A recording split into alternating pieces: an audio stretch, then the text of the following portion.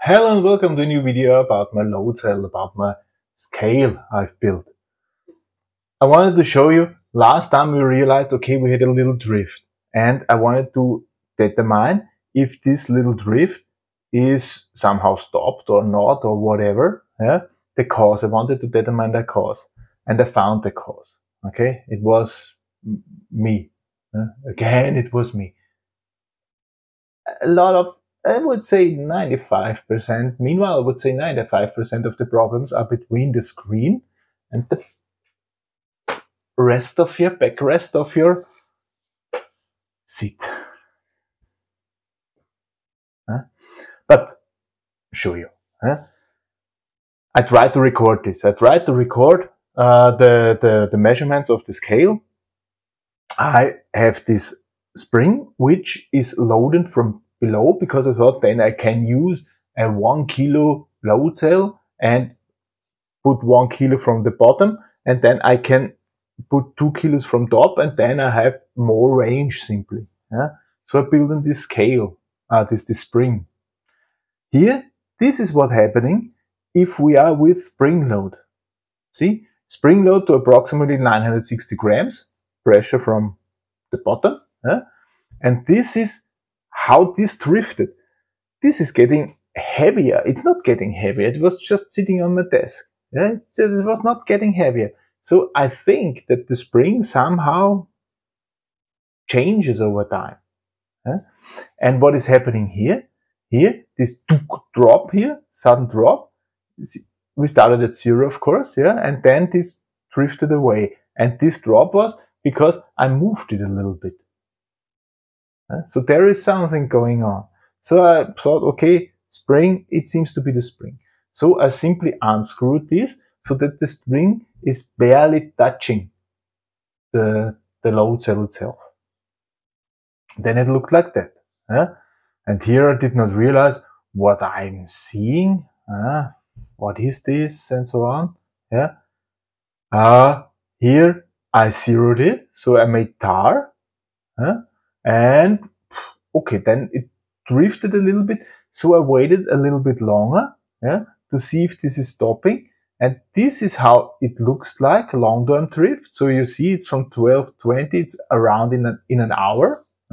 Within an hour, it drifted from 0 to whatever, 0.5 grams or something like that, minus 0.5 grams. Then I made again a reset, and then it looked pretty stable. Good. Reset, I pressed the reset button of the, so not the tar button, but the reset button. Then it looked pretty stable. Then I stopped this. And on the next day, I've done the recording like this, start from the beginning, and then you see, okay, there's something going on, but it's not that severe. So without spring load, it's significantly better.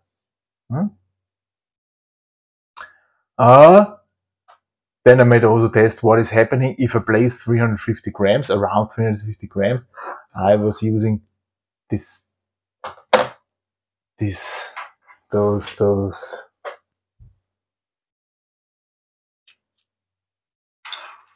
tools here,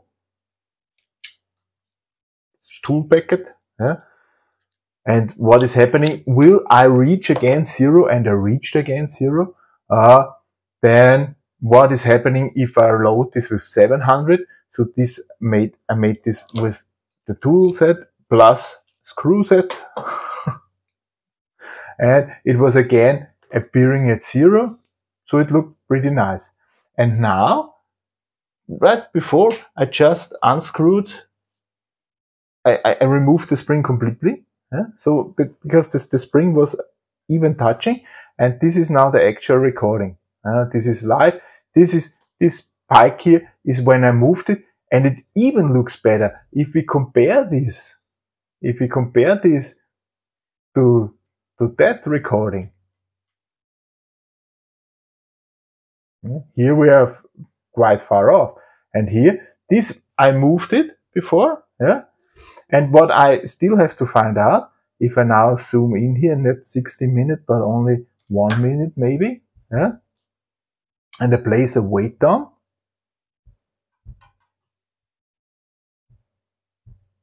Around 400 grams. Yeah. Then I remove the weight.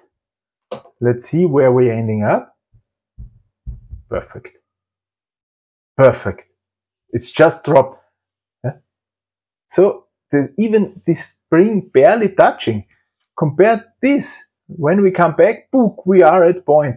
Okay, 0.1 off grams. And if we look at that, we have this little whoop, whoop. Yeah. This is the spring. This was the spring, it seems like. And now let's see it. If I place a bigger load, zack, 320, and now this again. So 450 grams, yeah? And now remove this. Drop, book. Yeah? It is important that nothing is touching the load cell. Alright? This is really important. Again, compare.